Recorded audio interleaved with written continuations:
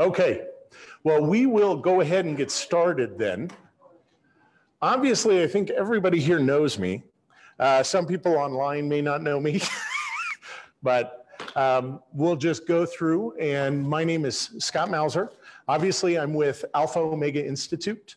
I've handed you two handouts. One of them is actually the complete outline, because I make a ton of references to different authors, to different quotes.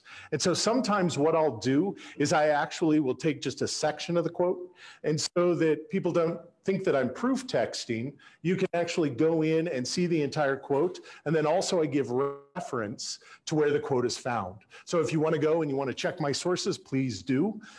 You can go through that. So the paper that you have, and if anybody's watching on Facebook Live or through Zoom that actually would like to email or have a copy of this email to you, just contact us and we'll get this sent out to you. The first one you have in your hand is called testimonial. This is so you do not have to take any notes. All you have to do is listen and to kind of process the ideas. Because this truly, if you don't want to think this is going to probably make your head hurt, because I do give you a lot of information. We talk a lot about abstract concepts, things of that nature. But I also want you to have this so that you can take it back with you, so that you can make reference and see and kind of refresh your mind. The other one is actually kind of an outline of some takeaways. And with these takeaways, essentials to remember, questions that all worldviews have to answer. And then it also goes into a couple of the most popular arguments for theism, or the existence of God. Hey, Naleen. And so when we look at that, there's also some book references if you are interested in identifying or examining the Christian faith. And then there's also, Brian has several places that you can go that are links that'll actually take you to some places with science, things of that nature. So the first thing I want to do, if you do not have a handout, you should. I want to have you just go to the first page of the testimonial. Okay, and really it's a testimonial, but it's not, it's more an apologetic that's kind of contained in my life. And so the framework is the experiences I went through. So if you can see on the screen, I have two chairs, and I have one, which is a glass or a stained glass of what is called Christ Pantocrator, which is Christ in victory. And the other one is what? Anyone take a guess? Flying Spaghetti Monster. Actually, there's a stained glass window of the Flying Spaghetti Monster. So there are actually atheist churches too. I don't know if you guys are aware of that. But anyways, so why don't we go through it? And this will just get you at the beginning, and then the notes will go through. It says, why the two chairs? As Francis Schaeffer would talk about, Francis Schaeffer was a gentleman that went over to Europe during or right after World War II. And he was a missionary, he was a pastor, he was a theologian. And he was going over there to help Europe kind of rebuild, help some of the cultural parts. He started a place called L'Abri, which in French means the shelter. This is a place that if you had serious questions, you could go to, and he would talk to you as long as you were serious about anything. He had parts of the Manson family that came and visited him.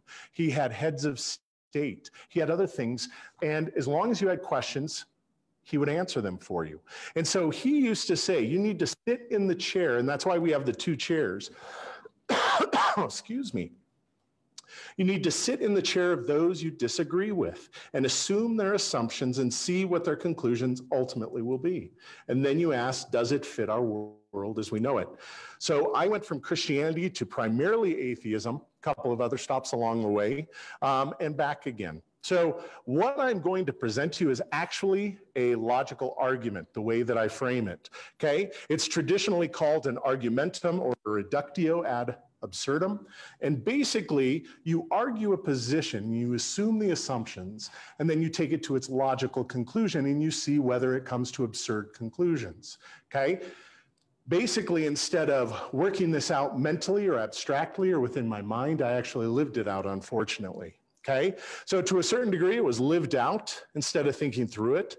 And so I want to get you to think today. I want to help you to see the errors I made in my thinking as I confronted obstacles in evaluating life and hopefully help you to remove the obstacles before they have the same effect that they had on me, okay?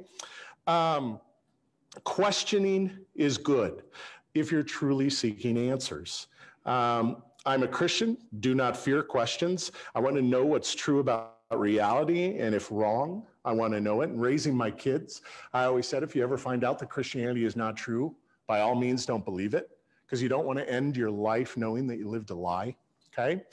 So I think if you seek truth, and we're going to discuss what I mean by truth, because it's misunderstood in a lot of ways, I'm confident you will end up with the intellectual assurance of Christianity's truth. Will you have every question answered? Obviously, no, okay? But will you have enough to be able to stand on the position and say that you believe this is true to reality, and you will. You'll have enough answers and a preponderance of evidence that will show it to outperform any other competing worldview in explaining reality as we know it to be.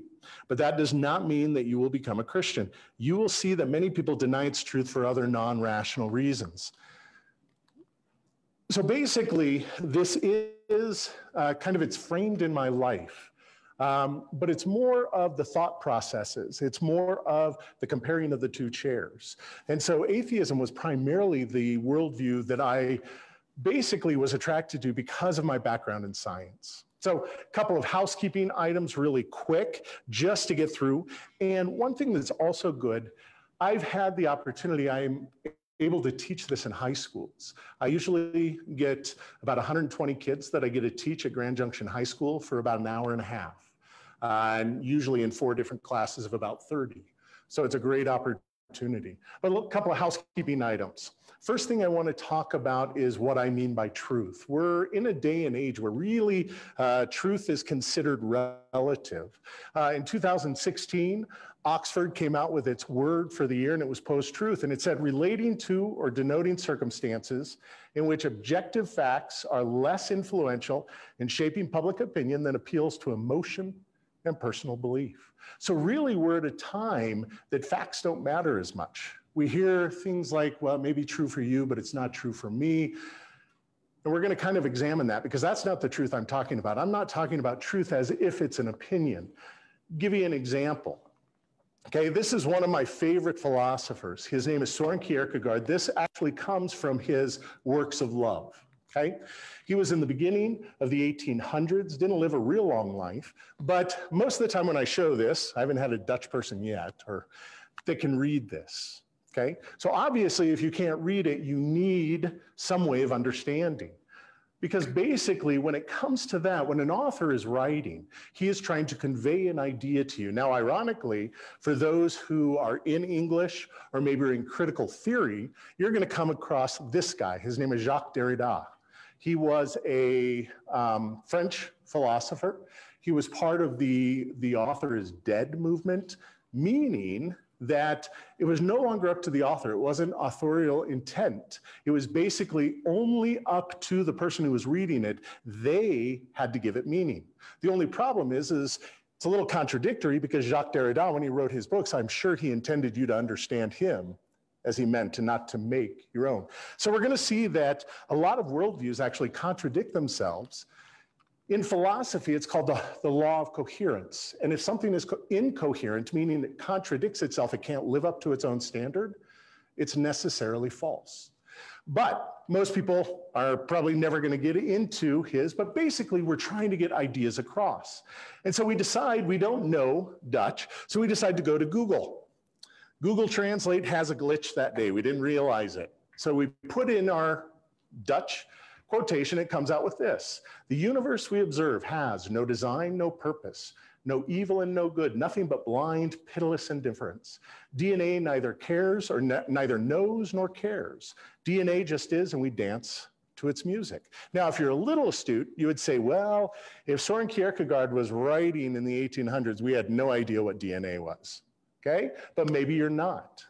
But again, that's why it is so important for us to understand that truth exists, and there are messages, intentional things, facts actually matter more than opinion and belief. This is truly what the quote says. Indeed, one be deceived in many ways. One can be deceived in believing what is untrue, but on the other hand, one is also deceived in not believing what is true, okay?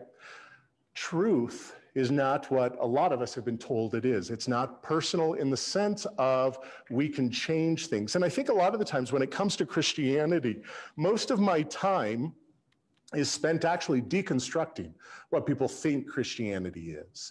One of our speakers was giving a lecture, and an atheist stood up in the crowd, and to the chagrin of the other atheists, because they knew that this gentleman was wrong, but he said, I can never believe in a book that says that the universe is flat, or the earth is flat and it's floating on the back of a tortoise. And our speaker said, well, yeah, I wouldn't believe that either. But it's ironic how many people believe things about Christianity that aren't true. A lot of the times when I talk to people, I try to tell them, I said, you need to find out, if you're always looking at how people practice a faith, you're never truly necessarily going to know what that faith teaches. I said, because we're all hypocrites. We all have problems. We all fail in what we're trying to do. That if you're ever going to evaluate a worldview or a faith, you need to know from its most prominent advocates that are well respected within that community what they believe, but what they teach, and what the faith itself teaches. And so this is the kind of true that I am talking about. It's interesting. She's a millennial, and she was writing to millennials, and she was trying to get people to reconsider the scriptures. And one of the things that she said is, what worries us is how easily we can be fooled into accepting as truth something we like to hear, but in reality is harmful, while rejecting what sounds uncomfortable, but is really for our good. Makes me think of things like insulin, because if we had somebody that went to a doctor and found out that they were type 1 diabetic, and they said, you know what? That's true for the doctor, but in all honesty, I think what I need is ice cream. I think ice cream will do it for me. What's going to happen? Whether that person believes or not is irrelevant. What basically is going to happen is they're going to die because there are facts to life that are undeniable. This is the kind of truth, again, that I'm talking about. Gravity. It's so interesting, I think, because what people do is the world around us has laws. It has mathematical equations that can explain it. But all of a sudden, when we get into the immaterial realm, everybody thinks that it's a smorgasbord, that we can pick and choose what we want, yet all of reality as we know it has very definitive laws, parameters, things of that nature. If we saw a line of people that were jumping over a cliff, hopefully one of us or somebody would put up a sign, go talk to them and say, it doesn't matter what you believe, that you think you can fly, whatever may be the case. It's not true to reality.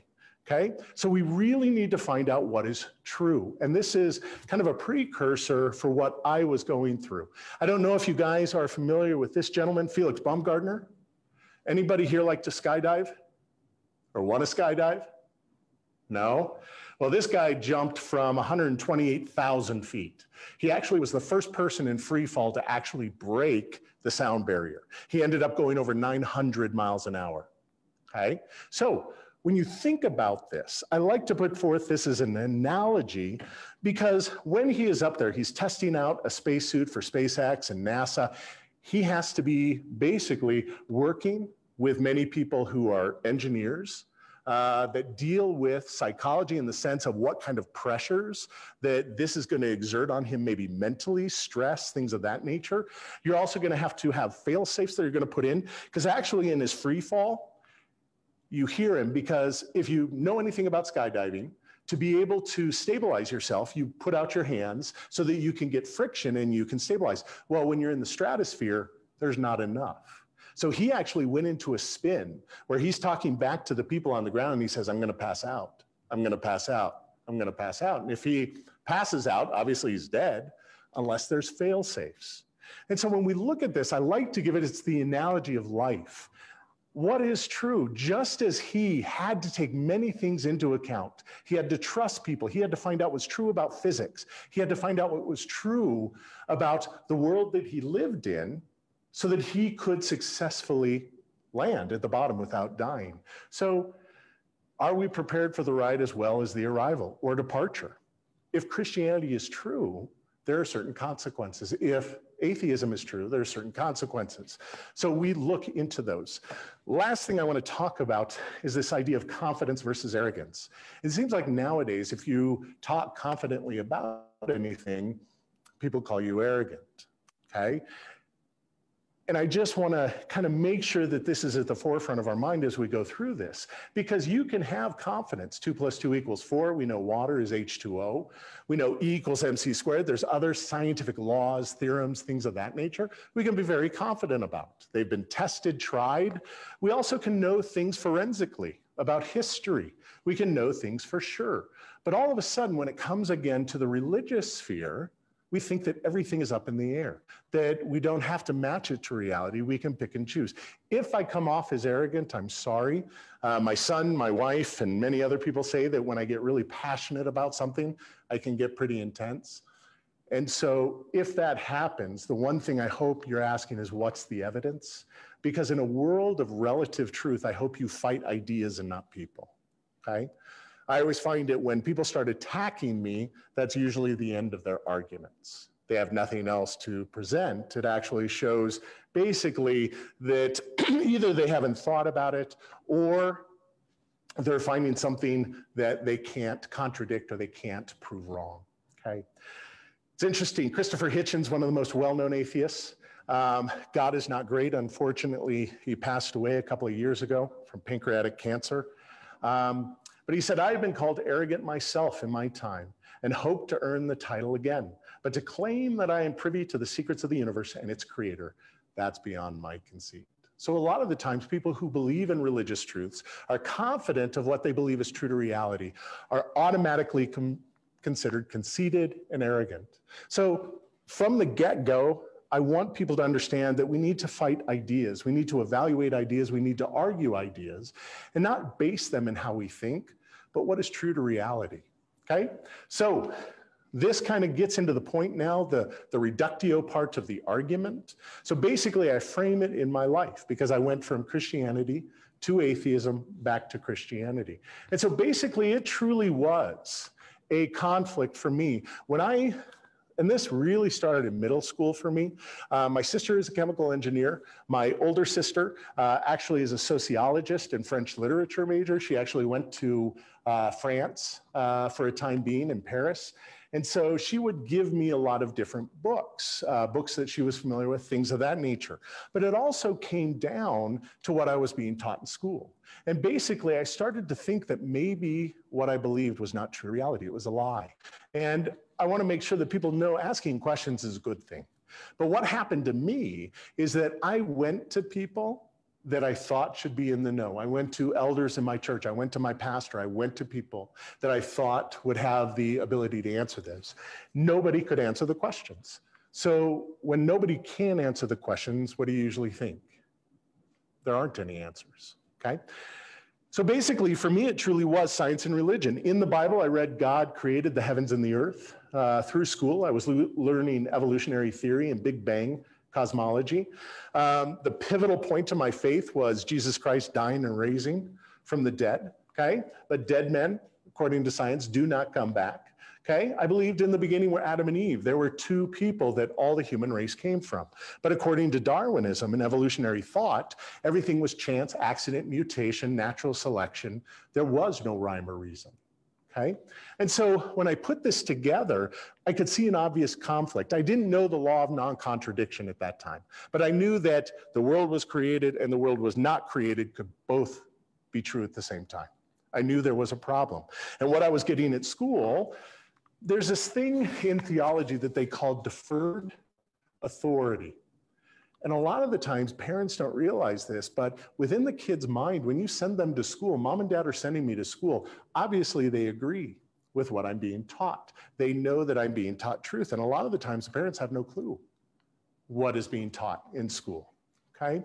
My whole identity was wrapped up in my Christian faith, okay? But here it was now. I was starting to think, was my faith the God of the gaps? Was I just filling in places with God that science had just not answered yet? You guys might not be familiar with this guy. You probably are. Carl Sagan. He was the first Cosmos series. He taught at Princeton and some other places, but he said the cosmos is all that is or was or ever will be. very biblical in its allusion to the way God talks about himself. Nowadays, it's Neil deGrasse Tyson, okay? You may have heard of Richard Dawkins. I started reading a lot of this literature when I was in middle school. I was one of those that I loved to read, and I absorbed, or I just devoured everything I had. I love his shirt. I don't think you can read it. It says, "Religion, together we can find a cure." So he does. He thinks it's like a virus that has gone through. But anyways, I started reading these. I went into Darwin's On the Origin of Species. This was the basis of the thought. And it's interesting, I didn't know it now, or I didn't know it then, but looking at his journal, there were many places where he said, "I think." He was making hypotheses. He was guessing. But I was always taught, and I think most of you in here are probably taught, that it's fact. It's non-controvertible fact. There's actually even legal precedents that says that basically if you try to come against it in some places, you can have some legal ramifications. So basically I started evaluating everything through the worldview that I now believed was true to reality. No one could answer my questions. Everyone in authority seemed to be telling me that evolution was true. I didn't get into all the evidences, okay? And so basically I started looking at scripture this way. Similar to how Thomas Jefferson, I'm not sure if you're familiar with Thomas Jefferson's Bible, he cut out all the miracles. Okay? So it was very selective, and I thought, this cannot be true. Now, this book was not out when these thoughts were going through my head. This book came out later, but what actually it does is it distills what was happening in my life and in my thought processes. His name is Daniel Dennett. He wrote this book in 1995, okay? But he says, "Let me lay my cards on the table. If I were to give an award for the single best idea anyone ever had, I'd give it to Darwin, ahead of even Newton or Einstein, anyone else. In a single stroke, the idea of evolution by natural selection unifies the realm of life." It's interesting, he goes on, "meaning and purpose," which in other writings of his, he actually denies the existence of meaning and purpose. But we'll get to that later. "But with the realm of space and time, cause and effect, mechanism, and natural law. It is the foundation for everything." So everything that you see around you has to be explicable in these terms, okay? And that's what I thought it was, okay? Later in the book, he puts forth an analogy. Universal acid is a liquid so corrosive that it will eat through anything. The problem is, what do you keep it in? Little did I realize that in a few years, I would encounter an idea, Darwin's idea, bearing an unmistakable likeness to universal acid. He said, but it threatened to leak out offering answers, welcome or not, all the way down. This is an all-encompassing worldview. It has to answer the questions of origin, meaning, morality, destiny, and identity. It has to be an explanatory system for everything as we know it. And this is where the two chairs comes in the sense that we need to be able to sit in that chair, as we're going to do in a second, and be able to evaluate, does this make sense of reality as we know it to be? Or is it absurd? Okay, and that's what the reductio does, okay? So basically, one of the last books that I read that kind of toppled me over, and I would say at the time I read it, I did not grasp everything in it, obviously, but one thing I did, towards the end of the book, his name is David Hume. He's considered one of the greatest skeptics that ever lived. He was Scottish. Basically, he wrote this at the end of this treatise on concerning human understanding. He says, if we take in our hand any volume or any book of divinity, so theology or school of metaphysics, that's philosophy, parts of philosophy, for instance, let us ask, does it contain any abstract reasoning concerning quantity or number, pure mathematics, or maybe pure logic? No, does it contain any experimental reasoning concerning matter of fact and existence? Things we can do with our five senses. Can we put it on a Bunsen burner? Can we do experiments with it? No, well then commit it then to the flames, for it can contain nothing but sophistry, which is deception and illusion. Does anybody see a problem with this statement? I didn't see it at the time when I was younger. It's a contradictory statement. His statement actually is a statement of philosophy. It's not a mathematical statement. It is not a statement that is arrived at because of scientific investigation. It is a philosophical statement about science, about divinity, about theology. This actually commits incoherence. It is necessarily false. Okay? It's interesting. So basically, he said, if it's not scientifically testable, it's not knowledge. I felt like I had a buddy Jesus. He was there, as Freud would say. He is a wish fulfillment, or he is a crutch that allows people like me who are weak to be able to navigate through life. And I didn't want to be weak, okay? But it's interesting. If we just look at his thing where he's talking about that life, the only thing, he started a trend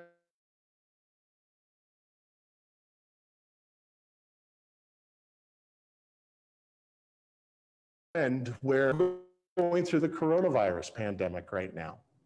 We don't know exactly what we're fighting against. We have ideas, we know the type of virus, we're trying to create a vaccine. We're not sure exactly what the long-term effects are. So scientifically, there's a lot we don't know. But the one thing we do know, all of us know, and that's why we're wearing masks, is that it's not right to kill people who are innocent. So what is more foundational? Our understanding of moral truths, our understanding of scientific truths, okay? Later in his book, it's kind of interesting, or earlier in his book, sorry, he goes, yet Hume, and this is, and again, the handout you have has all the quotes and where I got them from. So yet Hume found it impossible to maintain his skepticism when he left his study. When he joined his friends for a game of backgammon, as he put it, in the occupations of everyday life, Hume wrote, skeptical doubts vanish like smoke, leave the most determined skeptic in the same condition as other mortals. He knew it was unlivable. This was more parlor games for him. Okay? And so basically this, at the time in my life, I felt like I was finally lifting up a veil. If you've ever seen The Truman Show, everything about Truman's life is a lie. He's basically been, since the day he was born, it's basically been on TV. He basically has been being played as a reality TV show. And I felt, and I hadn't watched the movie obviously by this time, but I felt that everything I believed was a lie. And I left the church. Now, I didn't leave the church physically. I loved my parents. I respected my parents. And so I didn't really actually leave the church until when I went away to college, when I left, moved to California, things of that nature. Ironically, from studies that they're showing, the average age of somebody converting or leaving the faith is 11 years old, okay? So people are leaving the faith, they're still in the church, and so I left. So basically, I believed that what I had been brought up was a lie. I don't know if any of you have been in a position where everything you had held dear to that point was taken away. Everything that you thought was true was wrong. And you kind of feel like you're in a wasteland, T.S. Eliot. You are basically nobody nowhere. So I started getting into drugs at this time, primarily because of this guy, and it wasn't for recreational purpose. His name is Aldous Huxley. He wrote a book called The Doors of Perception, also Heaven and Hell. It was included in this one together.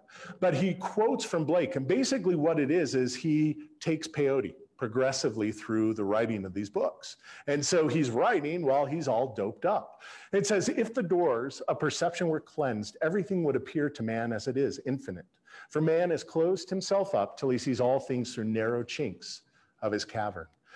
The only hope that I had at this time is that I would find something that was true to reality that could return me to a position of hope and meaning, okay? I got into a lot of really whacked out stuff. These are some of the books. You may be familiar, and I know a lot of you are not readers. I'm finding out more and more that I'm in the minority when it comes to reading. I think I scared my kids away in reading because I go through anywhere between 2 and 4 books a week. And I think when my kids saw me reading and I wanted them to read, they were like, if that's what reading is, I want nothing to do with it. Okay? Some of these you've probably read in school. Some of these you've probably never heard of. Okay? So you can see if you're familiar. Michel Foucault, he is a postmodernist. Okay, we have Friedrich Nietzsche. We have Viktor Frankl, which we'll get to in a second. We have people like Camus. I read things like the Communist Manifesto, Jean-Paul Sartre with Nausea, read Mein Kampf, okay? Aleister Crowley, most people are only familiar with him because of the Ozzy Osbourne song, or Led Zeppelin, because Jimmy Page owns the Ballsky Manor, which was his home. He was part of basically a magical organization called the Order of the Golden Dawn. But Waiting for Godot, Heart of Darkness, Brave New World. So a lot of these you can see. Kafka's The Trial is very interesting. On his 30th birthday, he has authorities come to his house, and he is told that they're looking at a crime he committed. He never finds out what his crime is, and in the end, a year later, they execute him. So there's a lot within this book. Kafka is but basically his view on life is that he was thrown into a situation where he didn't ask for it. There was no hope. He didn't know the meaning. He didn't know the purpose. And all there was execution at the end. Not stuff that you really want to, go to bed reading a lot of the times. This one probably was one of the most impactful. It's a fiction book. It's by Goethe. He wrote many things, obviously, but this one was called The Sorrows of Young Werther. And in the end, the protagonist ends up committing suicide. My first tattoo that I ever got was when I was 16, okay? It's on my back still to this day, and it's very paradoxical. It's actually an ankh, which in Egyptian mythology, one of its meanings is eternal life, but it looks like a gravestone. And across it has the words Werther. So at 16, I could see at this time that this is probably how my life was going to end, because I did not see that there could be any answers outside of what I was learning within atheism. A lot of the spiritual stuff wasn't making sense. They didn't have evidence for it, things of that nature. And so I continued to go towards scientific naturalism. Okay. Now, many of you may get your information or your worldviews through other things. Most kids I talk to, it's through movies. It's through television. I don't know if you've seen Black Mirror. It's pretty intense. It's like a very dark version of the Twilight Zone. Brings up a lot of questions about life, especially from a materialistic standpoint. Or how about music? Now, I will be surprised if anybody knows who that is. Anybody? This was one of my favorite bands. They are the Dead Kennedys. The Dead Kennedys were a punk band. The main guy's name was Jello Biafra. He was actually from Boulder. Very politically active. Plastic surgery disaster is what this is. A lot of political commentary, but also very nihilistic, very hopeless. So a lot of people, I think, get their worldview like catching a cold through their movies that they watch. They don't analyze, or through the music that they listen to, through the books that they read, okay? So basically, this put me in a position. I am by nature, unfortunately, I suffer from severe depression. And so I had these ideas. I had fear, I had guilt, I had shame, I had what I hoped for, love. But according to the worldview that I was now embracing, none of those had substance. They weren't true to reality. They were constructions that I had created. So what do? Well, I went to Europe. I actually did a foreign exchange to Finland, which was probably not the best thing for me because they had the highest suicide rate for any developed country in the world at the time that I went over. They were introducing vitamin D lamps, things of that nature, because they thought maybe it was seasonal affective disorder, trying to get people out of this stupor that they seemed to be in. Okay, so I was over there for about 10 months. When I came back, I did what was expected of me more because I had no idea what I wanted to do. By this time, my drug use was not for scientific or for expanding my consciousness or anything like that. It was to escape. And so when I came back, I had almost a full ride to the School of Mines. Colorado College, I had absolutely no scholarships, but I had been accepted to both. And to my parents' chagrin, I ended up going to Colorado College, Colorado Springs. At this time, DU was the only school more expensive in the state. So my parents, you could tell, loved me. So went to Colorado Springs, studied comparative religion and philosophy, okay? We were actually getting ready for, I was in a Theravada Buddhism class, and so we were studying for a test that we had the next day. A friend of mine who was a political science major, and he actually went down to Mexico to study the elections. That is not a safe job. He actually, I remember seeing him the last time I saw him, he had come back, he had gone down there. He was supposed to be there for a year, was there for 6 months. And he said, I barely got out with my life. But anyways, you guys got to watch me after 4 o'clock. I start free associating, so I apologize. But he had an herb that he had brought back from Mexico. It was a legal herb. It wasn't illegal in the United States. And so we decided to smoke it. It had similar attributes to marijuana. The only problem is I had an allergic reaction. This is Betcher Health Center at Colorado College. I was there for a week, and I was, on top of other things, I was hallucinating. I knew I was hallucinating, but I couldn't stop it. It was a reaction similar to if people take things like Percocet or things of that nature. Sometimes they can induce hallucinations. So of course, what does a college do if one of your students is hallucinating for a week in your health center? You ask for a psychological evaluation. At this time, I decided I didn't see the purpose in school. If what I believed was true to reality, I was not going to waste my time. I ended up going out to the Bay Area. My sister lived out there. If you are a confused individual, the Bay Area is not a place to go. You can get yourself into a lot of trouble really quick. What ended up happening, I lived out there for a couple of years, and it was actually one of the first times I was never into cocaine, things of that nature. I wanted drugs. I preferred hallucinogens. Well, I had a friend that was into crack, and so this was the first time that I had taken crack. And basically, I was up for about 48 hours. And so I had gone down. I don't know if you've ever been to Central California or Upper California and gone to Monterey. The beaches in Monterey are just beautiful. So a lot of them are private, but I had some friends and we would sneak down, and we knew how to sneak down. So at this time, I came down from the city and I went to Monterey. So I was wanting to see the sunrise and kind of just think things through. Well, what happened is I started to feel different, more different than I usually did. And I started to get tunnel vision. I started to have some effects. I ended up driving up to Salinas. By the time I got to Salinas, I knew that I probably was going to pass out. I was almost positive that I had overdosed because I had continued to take some other things. And so when I get there, I go into a mom and pop hamburger stand, and I sit down at the table and I said, I'm sorry, I think I've overdosed. Next thing I noticed that I was at the hospital. They took me to the hospital in Salinas. The doctor told me that I was just a short way away from renal failure because of what was happening. So at this time, then I started suffering from panic attacks. I would eventually put myself into a program. And the reason I put myself into a program is because I love to go up to the cliffs at Pacifica. I would go up to Pacifica and I would sit and I would just watch. But for the first time in my life, I felt that I had lost all control, that if I went there, I didn't think that I could stop myself from throwing myself off the cliff. My life had totally fallen apart. Everything around me was disastrous. So basically, I became focused on one idea throughout my reading. And it's summarized best in Camus' book. It's called The Myth of Sisyphus and Other Essays. And the very first essay in it is called The Absurd Reasoning. And basically, Camus, if you're familiar with Greek mythology, Sisyphus at one time was the king of Corinth, and he had evaded death a couple of times and some other things that he did, and Zeus was kind of torqued.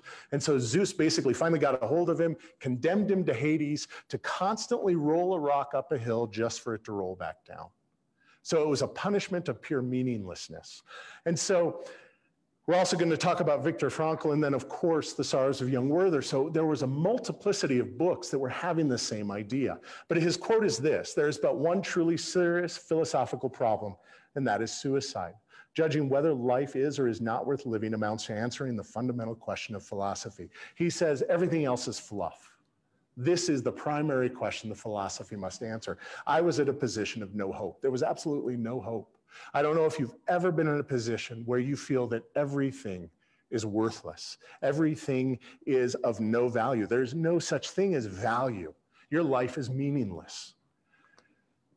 And so Viktor Frankl came up with an equation. It first came out in his book, The Unconscious God. But he basically came up with a simple equation. As he said, whenever someone, a human person, experiences suffering and it's devoid of meaning, He said, it always leads to despair. He said there are two types of people in the world, and Frank Turek says this as well. There are those who have hope, and there are those who have despair, okay?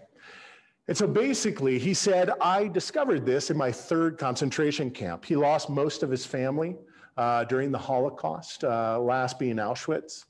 And he said, as soon as he saw the people lose hope, they were gone. He says they were dead, okay? So a lot of people will come up and say, as we're doing kind of the argument between the two, many people will say, Scott, that's not a necessary conclusion. Because remember, I'm sitting in the seat, I'm living what an atheist worldview or a naturalistic worldview portrays. And so what I try to tell people is, yes, there are people who are atheistic that live very happy lives. But I say, I think that's primarily because either they don't care or they don't understand what the ramifications are. And so I always go back at the very end. This is the end of his essay on an absurd reasoning that started with the fundamental question of philosophy, is whether suicide is legitimate or not. So he goes on, this is his conclusion. The absurd man, and the absurd man is the man who, even though everything is nothingness, it's like the guy Nietzsche used to talk about that would stand on the side of Mount Vesuvius, even though he knew it would explode, but he was going to defy, even though he knew that he was going to die.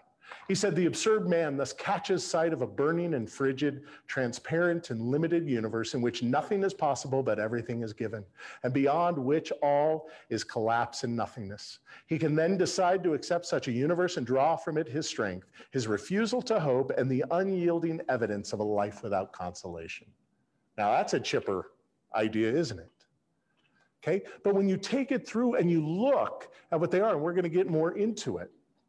And so basically, that equation led me to El Camino Hospital. It was in Mountain View. The one that I went into is in Mountain View, California. But what started happening is they had taken me to counseling, but most of the counselors were evolutionary psychologists or psychiatrists. And so I had already thought about what they were proposing to me, and I saw the end of it, that it was hopeless, it was useless. It really gave me no value, it gave me no meaning. There were other problems that we'll get to later. Finally, and you can tell I had some really good friends. Actually, the person who brought this in was a really good friend, but most people did not understand what I was going through. So one person brought in One Flew Over the Cuckoo's Nest. If you've ever seen it, it's about a insane asylum, and in the end, the guy gets lobotomized. They wouldn't let her bring in the movie, but they did let her bring in the Looney Tunes cards. So you can see that a lot of the times, and many of us, I don't think through. I think that's why so many people are afraid to not have something distracting them. They're afraid to be with their own thoughts. They're afraid to think about some of these questions of life. Finally, they said, Scott, will you talk to a priest? At this time, I was on an 8-week lockdown, and so I couldn't leave the facility. And I said, well, I'm here. Go ahead, bring him in. I especially didn't think that he would have anything. But ironically, this gentleman was experienced in what is called apologetics. Apologetics comes from the Greek word apologia, which means a legal defense, like a courtroom defense. It's a subgroup of theology that is out there to try to defend the Christian faith and its truth claims about the universe and the world against other competing claims. And so basically he came up and he said, well, actually what he did is he listened to me for about, I can't remember, 45 minutes, an hour. He just said, what is your evidence? Why did you come to that conclusion? What is it that you've been told? And then he finally said, I don't think you've been told everything. He says, it seems to me that you've looked at one side of the equation and not others. Now, I did not consciously think this at this time. This is actually a psalm, one of my favorite psalms, but I truly felt that some of my upbringing, what my parents had brought me up in, was at the point where I was crying out to God. I was saying, God, if you are there. And I love this. It says, some were fools through their sinful ways. That was me especially. And because of their iniquities, suffered affliction. They loathed any kind of food. I remember at times the psychiatrist, when I was in the lockdown, they had to force me to eat because I had no desire to eat. I had no desire to live. I had desire for nothing. And they drew near to the gates of death. Then they cried to the Lord in their trouble, and he delivered them from their distress. He sent out his word and healed them. He delivered them from their destruction. let them thank the Lord for his steadfast love, for his wondrous works to the children of man. And let them offer sacrifices of thanksgiving and tell of his deeds in songs of joy. That's why I'm so passionate about what I do, because I wanted to have answers that no one can give me. And so I don't want people to go through the same thing I did. And the reason I put this up here is because archaeologically, that is called the Tel Dan stele. And a lot of the times people will try to say certain things are not confirmed in the Bible. David never existed, yet this is a 9th century BCE tablet that talks about the house of David. So we have great archaeological evidence for what we believe, okay? But basically he said, you're kind of stuck in a box. He said, you haven't thought much. He wasn't, trying to insult me. He started to give me arguments. Now, this is from a book called Cold Case Christianity, but these are some of the arguments. He started simply with questions. He said, let me ask you a couple questions. He said, you're a scientific person, right? Did the universe begin to exist? Yes, there's many things that point to the beginning of the time, space, matter, energy, both Einstein's theories, laws of thermodynamics, all these different postulations, the expansion of the universe. And so I said, of course. He said, let me ask you a second question. If there was ever a time in the past that nothing existed, would anything exist today? And of course, from nothing, nothing comes. He said, so something has to be eternal. And the universe is not eternal. The universe came into existence. So he said, don't you think from a cause and effect relationship, he said, don't you think that thing that brought the universe into existence, and if time, space, matter, energy came into existence, it has to be outside of space. It has to be outside of time. It has to be immaterial because matter did not exist. So he goes on and on and on like this. Simple, very simple, but things that you don't hear a lot from in a lot of the books that I was reading. He said, Scott, he said, you're expecting God to come down and answer all your questions. He said, but the world doesn't work like that. He said, we see the effects of things most of the time, even when it comes to the virus. We don't see the virus, but we see the effects of the virus. We necessarily don't see wind, but we see the effects of the wind. Can we intuit, or can we infer cause and effect relationship? Well, that's what all science is based on, okay?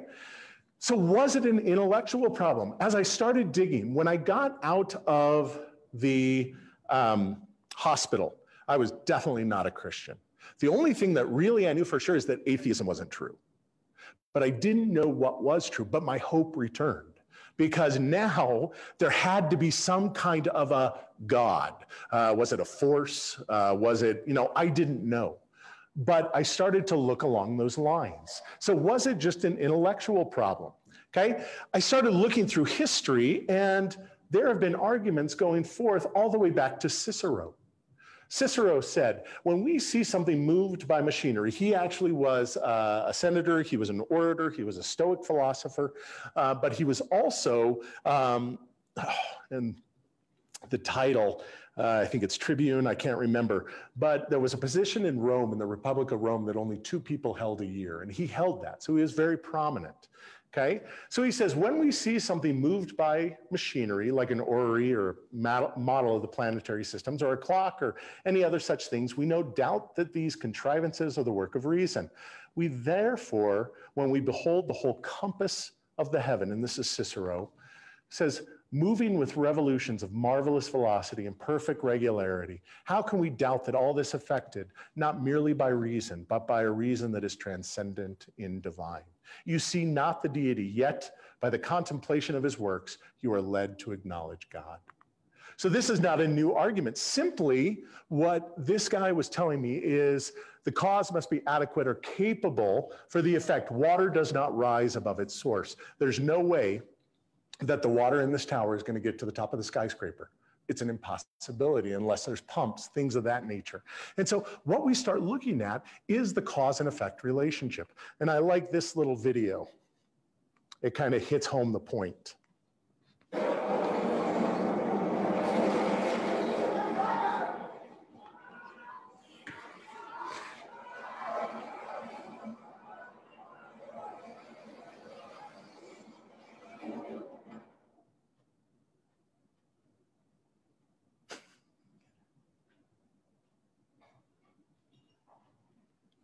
Evolution is a destructive force. You have mutation, you have death, you have dismemberment, but yet we are expected that cause creates the beauty, the complexity, the magnificent glory that we see in the world around us. And I don't think we think through it sometimes, okay? So it's interesting. So I thought, is this just an intellectual argument? And I saw that it wasn't. There were many ways that atheists were denying. And so I went to Freud and I started thinking about Freud. And actually I ended up finding a book written by this gentleman. His name is Paul Vitz. Actually, it was an essay at the time. The book had not come out. He was an NYU professor, okay? And he wrote a book called The Faith of the Fatherless. What he wanted to do is he wanted to see, is there a trend? Because when it comes to Freud, Freud said that we have wish fulfillment. We want a big daddy in the sky. We don't want the world to be as harsh as it is. So we project our desires. What he actually found out is that when he looked at, when he could get biographical information on prominent atheists like Camus and Kafka, when you look at people like, Freud himself, you look at Marx, you look at others, he said, what is there a common denominator? He found out that they all had horrible, or most of them had horrible relationships with their fathers. They detested their fathers. And so basically he came out with a psychological evaluation that said, ooh, Freud's sword cuts both ways. Is it a projection that the atheists are doing because they don't want a God? And we're actually going to see a quote here in a second. So I had to look in to find out, well, is it wish fulfillment? Is it just we're believing what we want? Okay, then this guy's his name is Johnson. He's amazing. He's British. He's funny, but he's a great historian. He wrote a book called Intellectuals. The other thing I had to look at, we always hear that Christians are hypocrites. Okay, so I started looking. He basically looks at the biography to show that really hypocrisy is not a Christian thing, it's a human thing. So I started delving into all these areas. One of them especially was the problem of evil. Now, it is true, I had a pastor who unfortunately passed away. He loved technology. And so he read Steve Jobs' biography. He was raised a Missouri Synod Lutheran, and he actually left the faith because he did not feel he got an adequate answer to the problem of evil. But I think that it's interesting because you really can't ask the question of the problem of evil without there being something outside. Let me give you an example. So really the problem of evil comes down to, do we have free will? Because if we do not have free will, then you don't have the ability to choose. If you don't have the ability to choose, there's no way then you can choose the good or that, or even know if there's good or bad. It's just things are.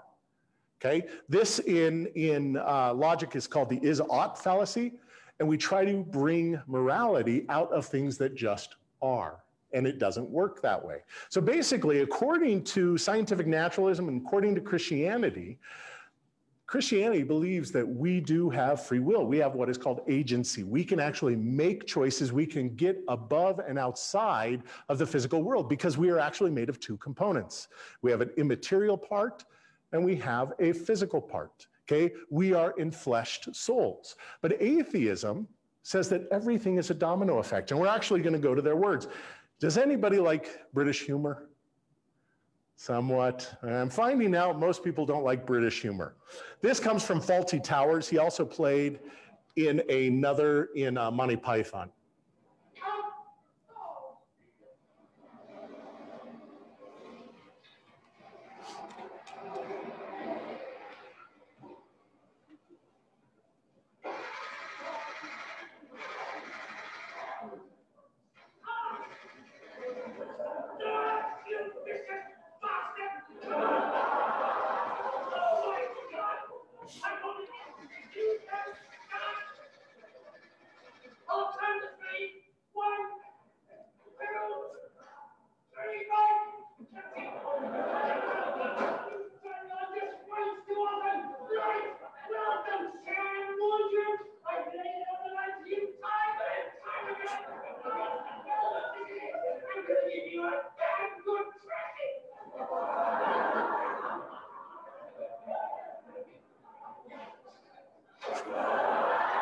Okay, maybe. I love British humor, so I have to say. But why did I show you that? It actually goes to a quote from Richard Dawkins. Richard Dawkins was actually addressing a group. And we're going to see that his contradiction is brought forth. First, we're going to go to an article that he wrote, and it was basically on the idea of morality. He says, of course we laugh, and he's referencing this episode of Basil beating his car. He said, why don't we laugh? He says, of course we laugh, Dawkins writes, but why don't we laugh at a judge who punishes a criminal? Doesn't a truly scientific, mechanistic view of the nervous system make nonsense of the very idea of responsibility? So he was caught in this. And so he was asked in an interview, he said, the interviewer said, but don't you see an inconsistency in your views, a contradiction in your views? Dawkins replied, I sort of do, yes, but it is an inconsistency that we sort of have to live with. Otherwise, life would be intolerable. Does that make any sense? That's incoherent. I think of it this way. Basically, what Dawkins is saying is similar to, what do you need to boil water? You need water, you usually need a pan, and you need heat. What if I told you that you also needed a leprechaun? You'd look at me like I was nuts. Here, what he is doing is he's basically saying we have no free will, but we have to act like we have free will, or it would be unbearable. You have no choice. You can't change anything about it. But yet he's calling you. He's showing that he cannot live by his own standard, okay? This is not just Dawkins. We look at, and this is one of the most prominent biographies. It was just written a couple of years ago on Einstein. And it quotes Einstein as saying, human beings in their thinking, feeling, and acting are not free, but are as causally bound as the stars in their motions. So basically, according to scientific thought, as soon as the Big Bang went off, everything else is dominoes. Everything else is a cause and effect relationship. You cannot overcome. You cannot get outside of that cause and effect relationship. Since there is no immaterial, there is no mind. So everything is acted upon. You have no choice. So when it comes to here, when you have men, you have things of that nature, we are still no free will, no consciousness, okay? Things that we know are true about reality, okay? But then he goes on, he says, yet on the other hand, he said, I am compelled to act as if free will existed. So he's acting. Does he have any opportunity within his worldview for free will to act any way other than what he has been caused to do? No, it's pure incoherence. It's insanity. He said, because if I want to live in a civilized society, I must act responsibly. There's no free will. There's no choice. How do you act responsibly when you have no ability to act? Okay?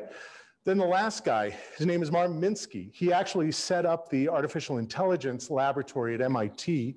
He's passed away, but he's best known for his idea that the brain is nothing more than a 3-pound computer made of meat. Okay? So it's interesting, though. He goes on and he says, surprisingly, however, he says, does that mean we must embrace the modern scientific view and put aside the ancient myth of voluntary choice? No, we can't do that.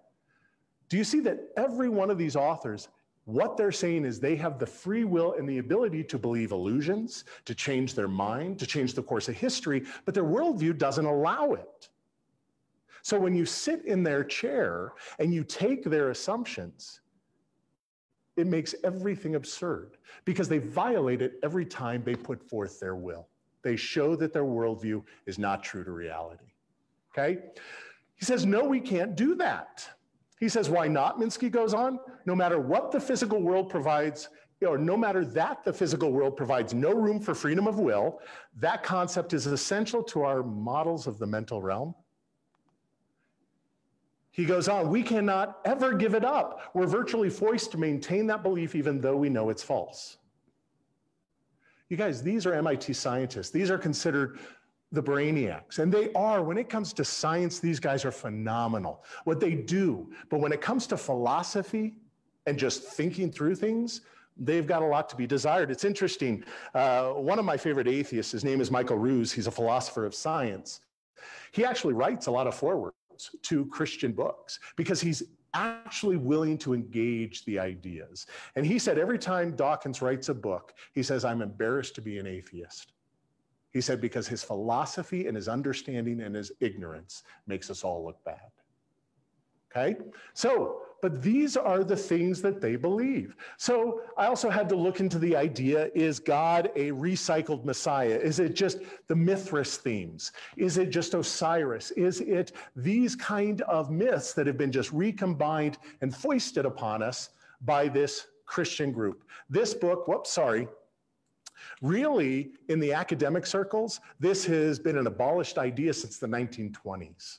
But people, unfortunately, are a little behind, and you hear this all the time. This is a fantastic book that goes through the history. And actually, most of the ideologies that they try to say Christianity absorbed, especially when it comes to Mithras, actually comes more after Christianity. So if anything, it would be pulling from the other side, but it's so far apart. But that is a great book. But what I started to see is with the problem of evil, I saw that there were emotional reasons that people did not want to deal, because really from an atheistic standpoint, you don't even have the ability to ask the question or to claim that somebody is doing bad things.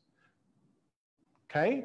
And so I started to see the edifice of basically of atheism totally dissolve. Okay, everything was coming undone. I was finding that there are multiple reasons that people deny the faith. Maybe they don't have intellectual questions answered. Maybe they've had the death of somebody close to them. Darwin himself lost his daughter, and a lot of people believe that a lot of things changed within him. Hope, things of that nature. Volitional reasons, this just means acts of will. And there's also bias. There are so many times that I've talked to people and said, if I could convince you, if I could give you the evidence that what you believe is not true, would you change your mind? No. Okay, we'll move on. That is a bias and volitional. When I think of volitional reasons, I think of Nietzsche's Übermensch, the overman, the will to power. And I think this is exceptionally shown forth in this gentleman. This gentleman is an atheist. He's also at NYU. Okay, his name is Thomas Nagel.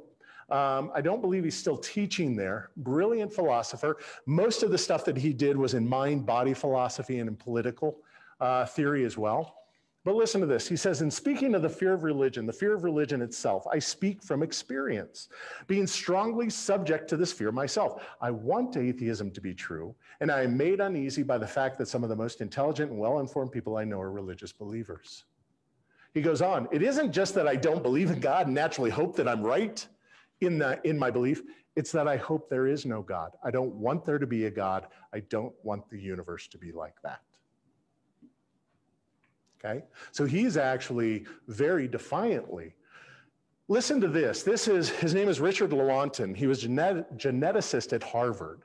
And as I go through his defense of the differences between what scientists believe and what the world actually shows, think if this was a Christian using the argument that he's using, and what would be the response? So basically he says, our willingness to accept scientific claims that are against common sense is the key to an understanding of the real struggle between science and the supernatural. We take the side of science in spite of the patent absurdity of some of its constructs. So it almost like evolution can answer everything, or an evolution of the gaps kind of theory.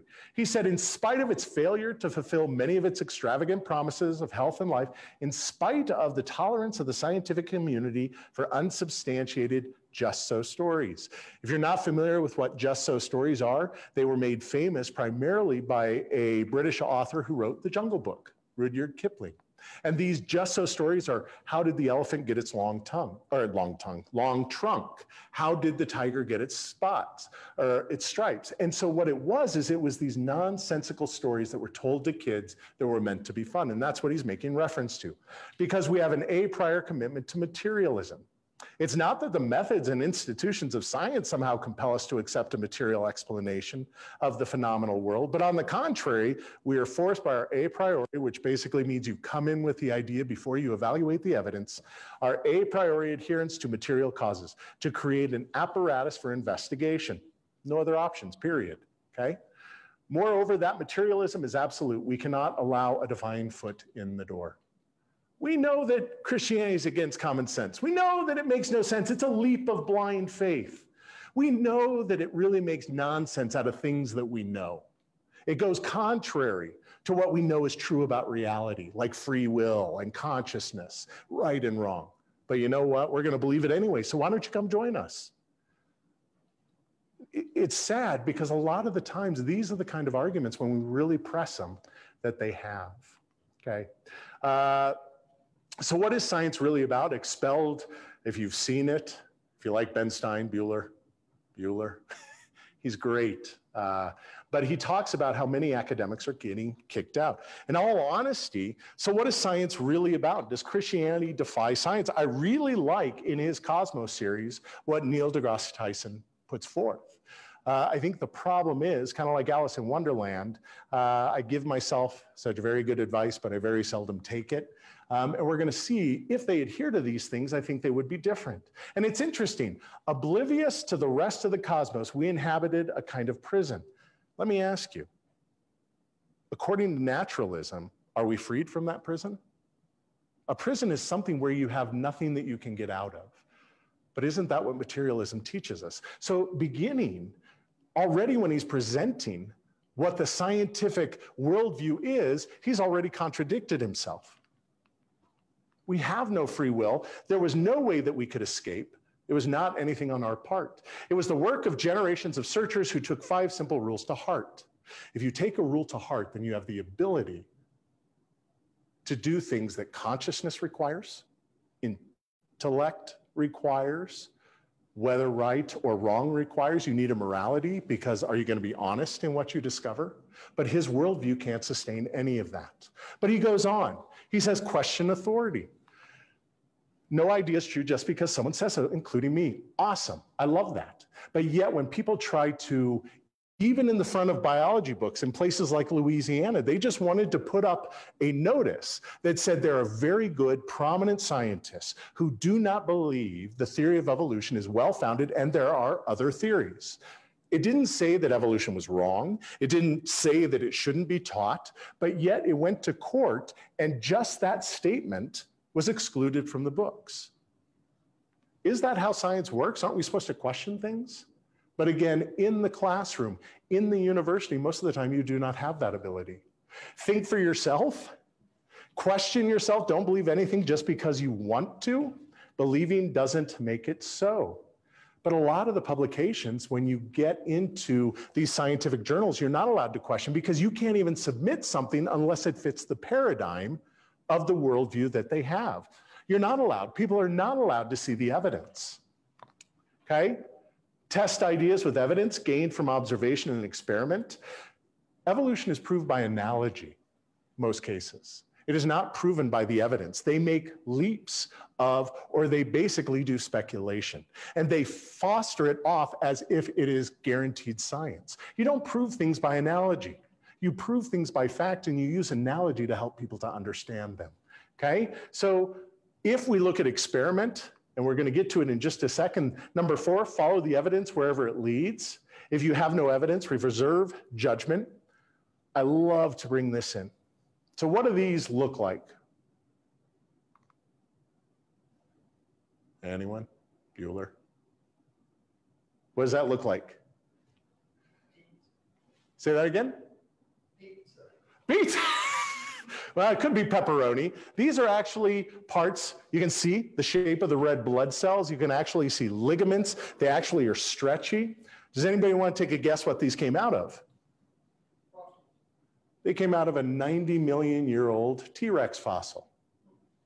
Okay, so we have things, we actually have partially degraded DNA. We have things like hemoglobin. There are actually over 16 different biological components that they have identified. Now, how many of you heard of unfossilized dinosaur bones? Okay, a couple of you. Most people, when I talk to high schools and college, nobody has heard of this. Do you know when this was first discovered? 25 years ago. You think something as revolutionary as this, more people would know about. Since then, there's been a compilation of people who have compiled the evidence. They've even found things that are supposedly 500 million years old that still have soft things that have not fossilized. Now, we know from observational science that the longest lasting, because of its structure, things of that nature, is collagen. Collagen, under perfect, almost perfect circumstances, the longest it can last is 900,000 years. That's perfect situation. We haven't had that, but still, 500 million years, 90 million years, things like that. Observational science tells us that they wouldn't exist, but they will not change their paradigm. She actually, the woman who first discovered this, it was discovered by accident. Her name was Mary Schweitzer, but she sent it out. She actually did her review, I think, 17 times because she didn't believe what she was actually seeing. She said, I had one reviewer tell me that he didn't care what the data said. He knew what I was finding was impossible. I wrote back and I said, well, what data would convince you? And he said, none. Is he open? No, I don't think he's open to see where the evidence leads. Okay? And perhaps the most important rule of all is that, remember, you could be wrong. Humility. And if you are in the scientific field, or even in more of what they call the soft sciences with archaeology and other things, it's cults of personality, it's paradigms. You can't break forth from them. You're not allowed to be wrong. Okay, and it's interesting. So science this way is amazing. It is meant to help us to understand the world around us by trial and error. And it's interesting because it truly does then take off the blinders. We can, because in a Christian worldview, we know that we have will. We can pursue things. We have those things that are necessary for science to take place.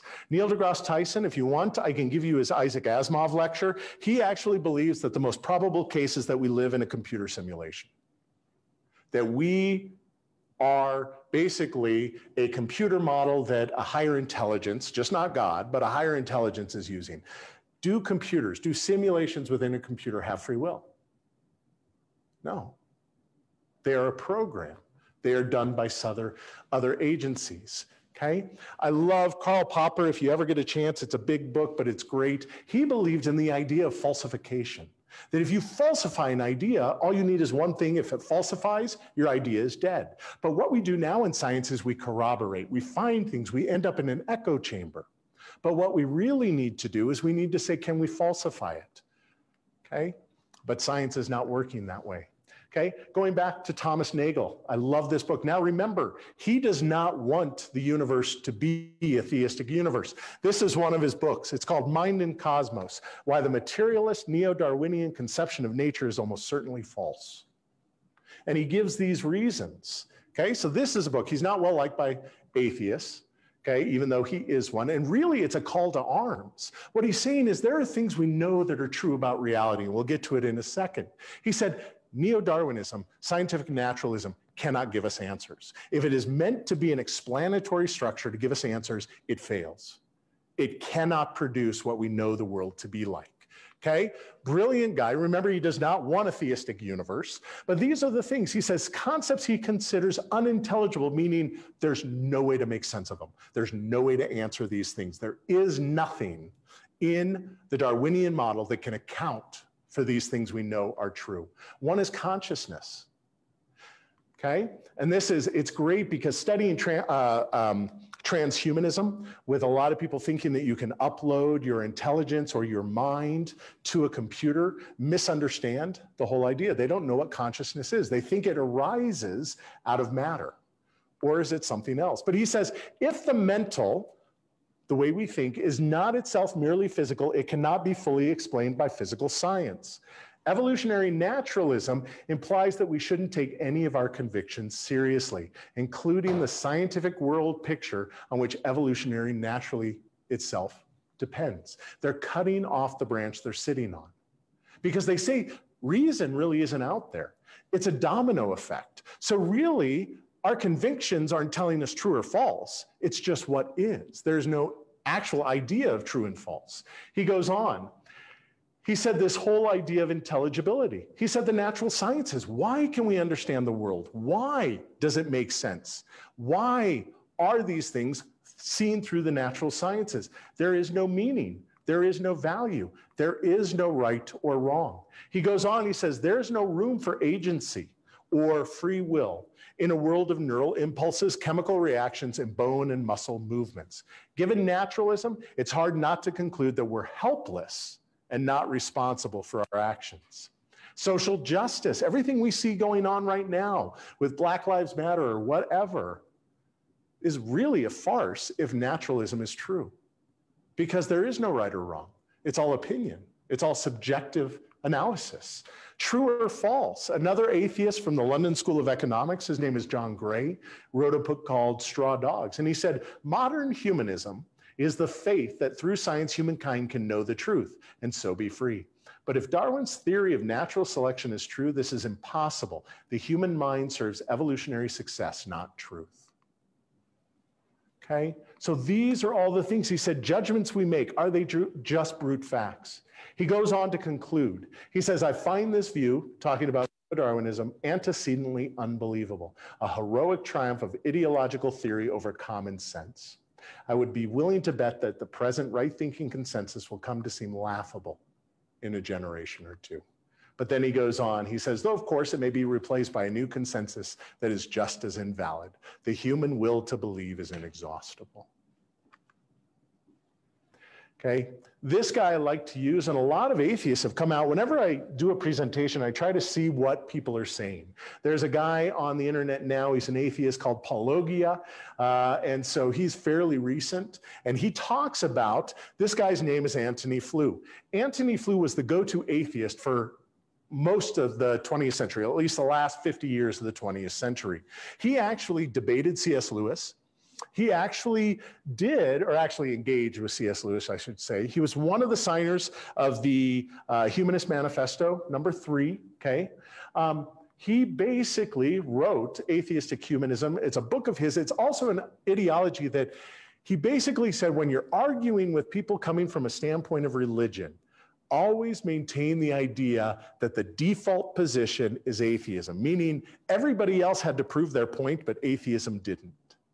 Okay, so basically made everybody else do the work and no one else. But in 2003 or 2004, he wrote a book, There Is a God, How the World's Most Notorious Atheist Changed His Mind.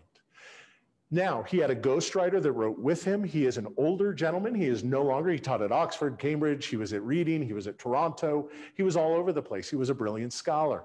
And so a lot of people say, and they will come up, well, he was mentally incompetent.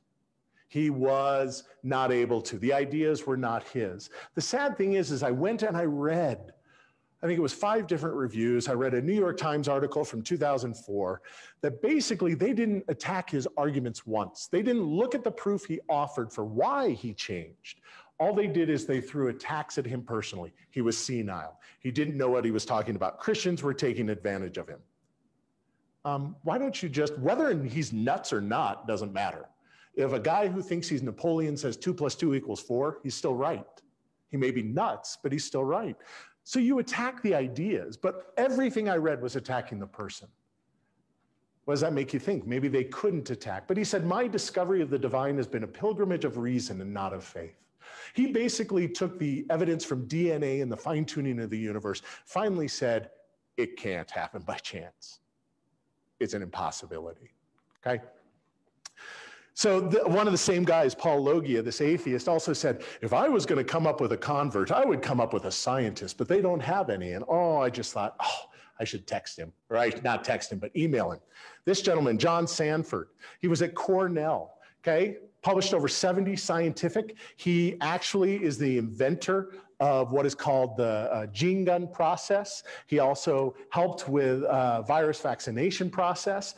Brilliant man. I think he has some kind 50-some inventions to his name. He was an atheist that became an old Earth creationist, that became a young Earth creationist because of the scientific evidence. He's a geneticist. Okay? He wrote a book called Genetic Entropy and the Mystery of the Genome. And he said the main premises of evolution, natural selection, and mutation have proven to be false. They cannot create what they're supposed to create. It's an impossibility. And actually, he works with other people, what are called population geneticists, who work with the equations of figuring out, really, they said the human species should be extinct thousands of times over, because we're actually going towards extinction. We actually are giving so many mutations to our offspring that even with genetic engineering, we can't overcome them. We are going extinct, okay? And we should have hundreds of times over if evolution was true, Okay, so here is a scientist, and there are other brilliant people. One thing I want to do, this is Blaise Pascal, probability theory, wrote a great thing called pensies, which were thoughts. But he basically had his conversion actually pinned to the inside of his coat, which is now at Westminster Abbey. C.S. Lewis, Malcolm Muggeridge, some of these guys, Mortimer Adler, considered one of the most well-informed, well-read person. He edited the 100 Classics of the Western World. Okay, brilliant scholar, came to Christ late in life. Most people don't know that Isaac Newton, even though his thoughts were a little off, he actually wrote more about interpretation of the Bible than he did about science. Most people don't know that. Copernicus was going to be a priest, okay? Raymond Damadian, Dr. Raymond Damadian, whenever people try to tell me that creationists can't be good scientists, I usually bring him up. He is the inventor of the MRI, and he's a young earth creationist. Okay, now, just because someone converts, this is almost like the argument you heard me saying against Anthony Flew. You don't look at that they converted. You have people converting back and forth for a number of reasons. Maybe it's intellectual, emotional, whatever may be the case. You need to look at the reasons why they believe something, okay? I love Kepler, when we think of planetary motion, he said the chief aim of all investigations of the external world should be to discover the rational order which has been imposed on it by God, by which he revealed to us in the language of mathematics. And when you think about things, even mathematics are abstract. They're not concrete. 2 + 2 = 4. Yeah, you can have two objects, but it is immaterial. You know, it's interesting because Seattle Public Schools, and this was in October of last year, are going to start teaching that math is oppressive. Okay? So basically, math is deeply frustrating for a lot of people. Okay? Seattle Public Schools are gearing up to accuse math of a litany of more serious crimes: imperialism, dehumanization, and the oppression of marginalized people. When we start cutting us off from reality, we get some really wacky things going on. We see basically, I call it a cut flower society. You have flowers, if you cut them off, they look great for a limited time, but they're going to die because obviously they're removed from their source. As we deny reality as it is, and we try to come up with a composite reality that is not true, we get some pretty wacky things. And I think that's the way that our world is moving at this time. One of the greatest experimental scientists, Faraday, he basically said, this was at his deathbed, he said, "Speculations, man, I have none." Okay, and that's unfounded reasoning, not based on evidence. I have certainties. I thank God that I do not rest my dying head upon speculations, for I know whom I have believed, and am persuaded that he is able to keep that which I have committed to him against that day. So basically, I got to the point where I knew that what I believed was true to reality, that the Christian faith was true. But why Christianity? Most people, because they think Christianity is blind faith, test everything, hold fast to what is good. A biblical faith is actually a reasoning faith. It's an evidential faith in a lot of ways. We won't get into all the details of justification, things of that nature, but just the idea. And so this is in your notes. We're going to go really quick. But considering two or more closely competing explanations for an event, you can assess following a method called abductive reasoning. Actually, in my classes, I teach 9 tests of a worldview, which is a separate type, but this is more of a general reasoning that we all do. So if you look at a cold case homicide detective, truth must be feasible. The alibis, can the person have committed the crime? Can the worldview account for the world as we know it? Is it straightforward? You know, when we do our talks on like flood geology, one global flood will account for all of the different geologic features that we see, where when it comes to evolutionary paradigms, there are multiple factors that have to be involved at the right time, okay? Truth should be exhaustive. Let me give you this as an example. How many of the facts does it cover? Okay, if we have a certain number of facts, if we have 95 facts, or if we have 95 things that a trial is considering, and we have one suspect that accounts for 90 of those facts, and we have another suspect that accounts for 20, which one exhausts the evidence? Obviously, the criminal that takes 90. Think about this. How then do we best account for the existence of valuable, morally responsible, self-aware, reasoning, truth-seeking, living human beings who inhabit a finely tuned, beautiful universe that came to exist a finite time ago? Is it best explained naturalistically, namely the result of disparate, valueless, mindless, lifeless physical processes in a universe that came into existence from nothing? Or is it best explained by a unifying explanation, a supremely valuable, supremely aware, logical, truthful, powerful, intelligent, beautiful being?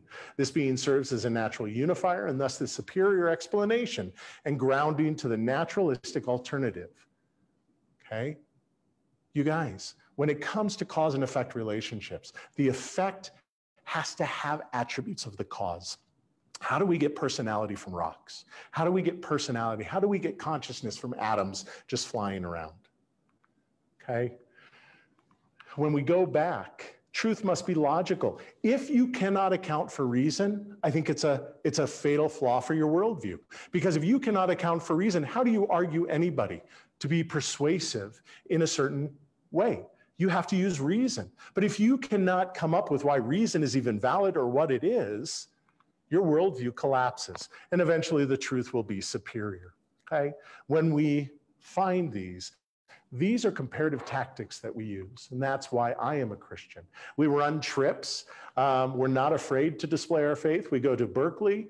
We go to Southern California as well, and we do trips where we actually engage with people of different worldview in a civil way. So we love questions. We love discussions. Okay, and we like to make people think. And don't be, there are atheists out there doing this as well, okay? Last couple of things. I want to clear up any misunderstandings.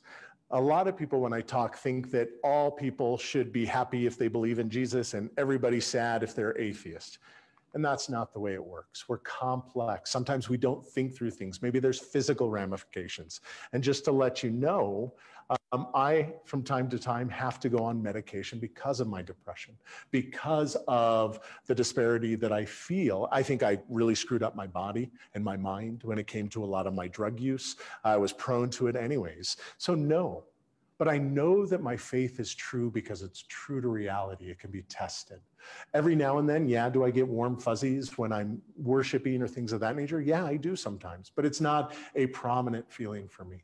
My faith is derived from knowing in whom I believed and that it's true to reality. I test it, and I constantly test it. I actually read more atheist books, more evolutionary books than I do Christian books, okay? We're not gonna go through the challenge. But if you are a Christian, okay, poke around a little bit, ask some questions, look at maybe some atheist sites and find out what they're saying about your faith. Because if it's true to reality, it'll stand up. You can prod and poke, okay? But make sure also that you're willing to do the footwork to find the answers. I always tell people that I work with, intellectually, if you leave the Christian faith, it's because either you don't want it to be true or you're too lazy to do the footwork to find out. It's not because the answers aren't there, okay? If you're a Bible open person, maybe you've come to Christianity before, but it's either turned you away because of pains or things like that. Are you willing to look at it a second time? And then actually for the Bible closed person, and I don't know if there's anybody in here that would fit that, you know, all I want you to be is open-minded. I'm not asking you to believe that it's the word of God. I'm asking you to read it and actually give it the due diligence that you should, especially the influence it's had. Is it true to reality? Those are the things you have to test, okay? Truth, what is it? Truth matters eternally, kind of like gravity. If Christianity is true to reality as it truly is, what do you do with the actual guilt and anxiety you have? Christianity is the only worldview where the creator of all things has solved the problem for you and then asks you to trust him and to enter into his joy, okay? If it's not true to reality, it's not worthy of anything. C.S. Lewis said, he said, Christianity cannot be neutral. It's either of infinite value or it's of no value, because if it's telling you lies about the world, you shouldn't trust it. But if it is true, it doesn't matter if you believe it or not. those are the consequences. This is what is true to reality. And we're going to skip this really quick. It's a great quote from Luther. He basically talks about how really Christianity is the only thing that can ease a conscience that is overridden with guilt. We have actual guilt and we all feel it, or fear or anxiety. And he has solved that through what he's done. It is a teaching that is given only by God. It does not proceed from free will, nor was it invented by human reason or wisdom. Okay? Thank you guys for your patience. Are there any